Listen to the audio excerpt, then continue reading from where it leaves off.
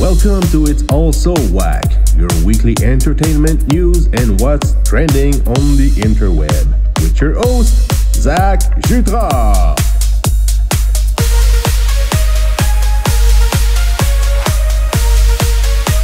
Welcome back to the channel, everybody. Thanks for tuning in. As you can see, the setup is different. I changed the angle of my desk, so now I've got everything close together. There's no more white wall or shadow appearing.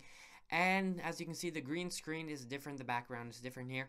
I've got my laptop here so I can see the audio levels, and I'm liking the audio levels. I don't need a big box in front of me anymore. Anyways, let's jump into the news stories.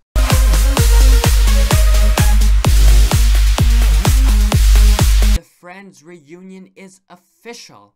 The 6 main friends are returning for an hour-long, unscripted special. The special will be airing on HBO Max, a US streaming service. When is not certain, and for our Canadian viewers, HBO Max is not available in Canada, but HBO Max shows and movies end up on Crave. The cast are making roughly $3 to $4 million each for the special. And in other news of Friends, Matthew Perry officially joined Instagram this week. In other news, Demi Lovato is getting her own talk show. The talk show will be on Quibi, a mobile streaming service. Now, we talked about Quibi in the last video when we talked about how MTV's Punk'd was getting picked up for a revival on the streaming service. Now, on the streaming service, it says that the videos will be 10 minutes or less. Now, we don't know the exact length for Demi Lovato talk show videos, but we do know she will have 10 episodes, and we know that the log line of the show says that it will be covering the following topics: candid, unfiltered conversations between Lovato and guests, including experts and celebrities, exploring topics such as activism, body positivity, sex, relationships, social media, gender identity, and wellness.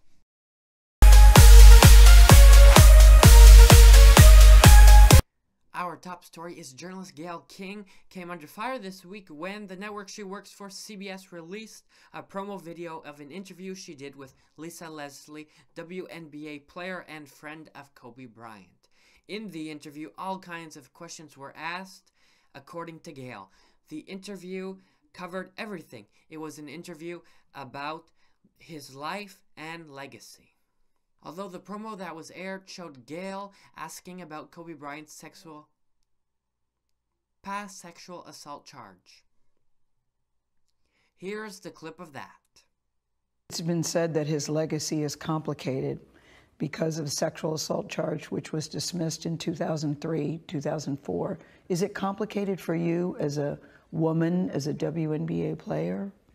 It's not complicated for me at all. Even if there's a few times that we've been at a club at the same time. Kobe's not the kind of guy, never been like, you know, Lisa, go get that girl, or tell her, or send her this. I have other NBA friends that are like that. He was never like that. I just never have ever seen him being the kind of person that would do something to violate a woman or be aggressive in that way. That's just not the person that I know. But Lisa, you wouldn't see it though.